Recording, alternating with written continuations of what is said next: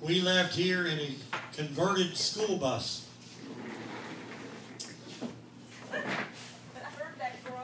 We got to camp meeting that night, or that morning.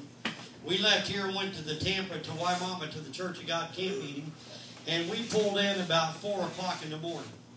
Now, they had a few of the campers that was there and everything else. Well, before we left, we forgot to drain the air tank for the air brakes. And when you don't do that, besides the hearing psh from the air, you're going to hear, woo, woo. 4 o'clock in the morning, we're looking for a number on a post that you can't only see in the daytime. Finally, somebody, whatever county that is, from the sheriff's department pulled up and he says, "What are you doing? We're looking for this number." He says, "Forget the number. There's plenty of places. Just stop and look for it tomorrow morning." He says, "Stop this bus tonight." So we was able to do that. Now, we were up all day and about half the night. And I'm going to tell on him here a little bit. And while we were supposed to sing at the 11 o'clock service, at camp meeting, there's about, I don't know what, 5,000 people there, something like that. Daytime speaker. And we were the last group to sing before the speaker speak.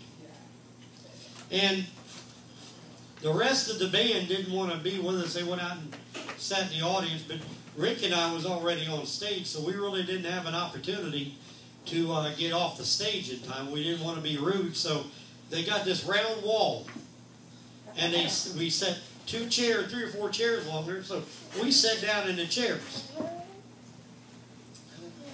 And while we were there, the man gets up to speak. Come here, Joyce. And while we were there and the man was speaking, here in front of 5,000 people, I'm sitting in the chair, and this happens to me. Rick laid his head on my shoulder. I said, "No, we don't do that in front of 5,000 people." I have no idea who I can see why. But we toured. From that day, we left out of there. We went straight to Michigan. We were on a 5-week tour. We had 1 day off for 5 weeks. Boy, we could write a book about that trip. We broke down in Cartersville, Georgia on the way back. And Rick was asleep, and the driver came back here. He says, "We just put the fan to the radiator." He said, "What do you think we're going to do?" I said, "Well, it's 4 o'clock in the morning and it's raining. I'm going to go back to my bunk and I'm going to go to sleep. Because we can't do nothing about it until the morning anyway." So here we are morning. They send a wrecker out to get us from Cartersville, Georgia. And they sent one of the big wreckers out. And it was kind of misty rain. So here we are in a bus. You can't ride in the bus. So we're all riding in the back of this wrecker, hanging on to the boom while it's raining, and we're towing the bus in to get it worked on. We had all kinds of fun on that trip. I don't remember it. We legitimately. We had a good time on that trip. Well, you don't remember the good time. And Lord, they say that the Lord keeps His eyes out. The Lord keeps His eyes out on drunks and fools. Now, we wasn't drunk, so we must have been the other. But I praise the Lord for my brother. I've sang with him many times, appeared with him many times. All through the years we've been together off and on. And it does my heart great pleasure to introduce to you Rick Spooner. Amen. Let Him bless you.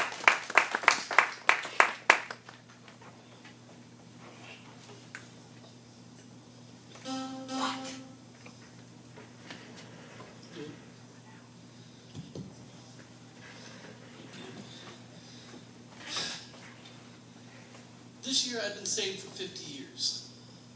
Praise God. I was called to the ministry 3 years before I was born. And I'm serious.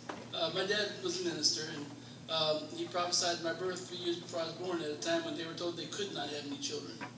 And I came along with it just like Dad said I would. And so I've known since I was old enough to understand language. I've known I was called to the ministry.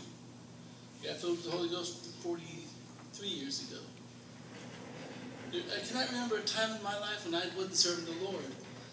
My only dream in life was to be a minister. You know, I was certain from the time I was old enough to walk that I was going to be a missionary. I didn't know what a missionary was, but I was going to be one. And sometimes God has other plans. Or I don't know, He still may push me out in that direction. I don't know. My girlfriend's in Malaysia. But I don't know what God's going to do. But sometimes, this song I want to share with you is basically my testimony. It's the first song God gave me in 1982. But sometimes God's plans are different than ours. Just like the stand holding up my keyboard is not a keyboard stand, it's a walker. Sometimes we get put into things we don't think we're equipped for. But God has a plan.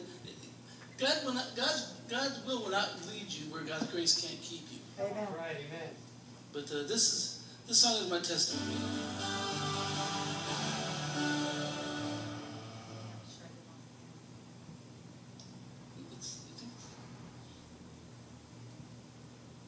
What's working? Okay.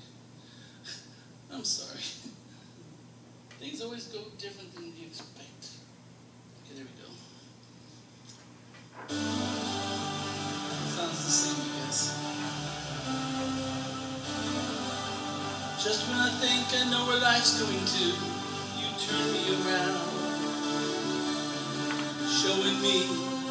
Sorry, what? He's got a synthesizer going on. It's supposed to be that way. Synthesizer is supposed to be like that. Yeah. Okay. My keyboard gets too deep when I go down there.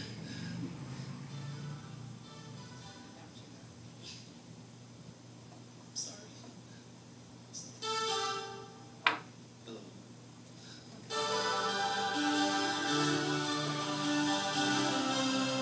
Just when I think I know where life's going to, you turn me around, showing me how your grace can abound. Just when I think I can stand on my own, I fall to the ground. But your warm, gentle hand underneath me can be found. So I'm singing a song. Singing a song of thanks unto my Lord. A song of praise and laughter to my King. If it wasn't for those things in life which have brought me to my knees, I'd still be crawling, Lord, for without trials I would be weak.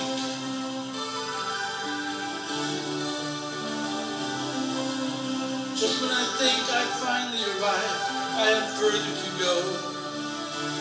There's no resting on this road that leads to home. Just when I think I've come to the end, the road turns to a bend. God is leading me in the way that I should go. So I'm singing a song of thanks unto my Lord, a song of praise and laughter to my King. If it wasn't for those things in life which have brought me to my knees, I'd still be crawling, Lord, for without trials I would be weak.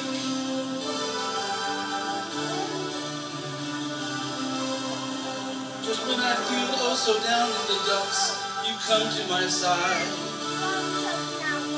In your peace and warmth nothing abide. Your spirit flows over me like a warm and gentle wind. Then your love flows out towards my friends. So I'm singing a song of thanks unto my Lord, a song of praise and laughter to my King. If it wasn't for those things in life which have brought me to my knees, still be crawling, Lord, for without trials I would be weak. So I'm singing a song of thanks unto my Lord, a song of praise and laughter to my King. If it wasn't for those things in life which have brought me to my knees, I'd still be crawling, Lord, for without trials I would be weak.